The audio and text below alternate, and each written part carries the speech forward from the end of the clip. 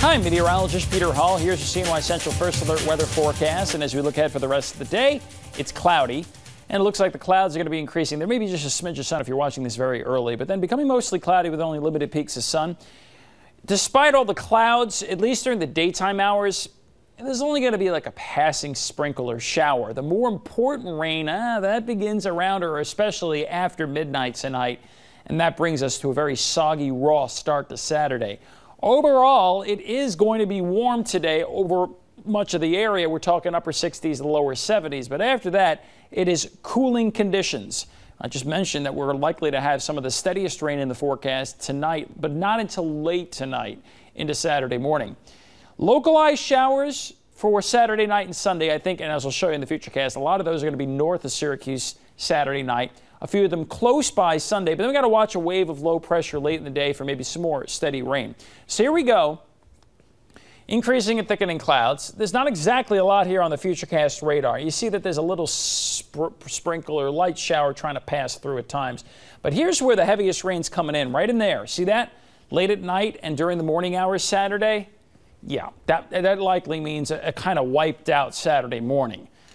If you've got plans Saturday morning, it's likely to be raw, wet, rainy. Some late afternoon clearing. Maybe we can salvage the finish of the day. Much of the morning, it's like 49 or 50 degrees with rain. Late in the afternoon with some limited sun, it's 54 to 59. Sort of is like that Tom Petty and Jeff Lynne song, Free Fallin', although it's just kind of just keying on the word autumn for fall there. Showers, but local. Saturday night. Notice that a lot of them are east of Lake Ontario. East and southeast of Lake Ontario is where we should have at least some lake effect showers. But remember I mentioned a wave of low pressure? Well, let's talk about that with a probability here. Yeah, we have a pretty good chance for some localized showers on Sunday. But for the last several days, I've been mentioning that there may be some rain other than just lake effect trying to affect the area at the finish of the day Sunday into Sunday night. Our computer models keep flip-flopping on this thing, whether they want to do it or not, or it stays dry or not. I'm going with the gut and saying let's keep in some widespread rain at the finish of Sunday into Sunday evening. I don't want to take it out of the forecast because I think our computer models are underdoing it the way everything's set up. So we should come out of some of the coolest there for just a day or so on Tuesday, where we're back into at least a normal high of 64 with sun. But then we're going to dip, we dip, you dip, and everything. Wednesday, Thursday, Friday, it's going to be chilly once again, as there's likely to be more unsettled weather. So overall, it is going to be rather chilly after today. Today isn't too bad, though. Yeah, not the sunniest day you've ever seen, but upper 60s to lower 70s, no slouch. Remember, tomorrow it's going to be in the 50s. Well, it's in the 50s today for a high in Michigan.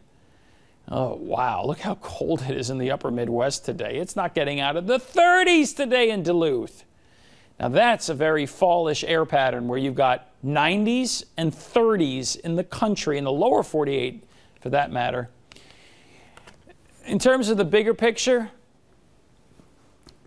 part of the reason why it's not going to rain a lot during the days is just not that many showers in the cloud cover we have now, but there will be a wave of low pressure that rings out some rain during the late night hours tonight into tomorrow morning, and that's located right in here, and that'll be moving over the area tomorrow morning. I'm meteorologist Peter Hall. Anytime, anywhere, download our CNY Central mobile app.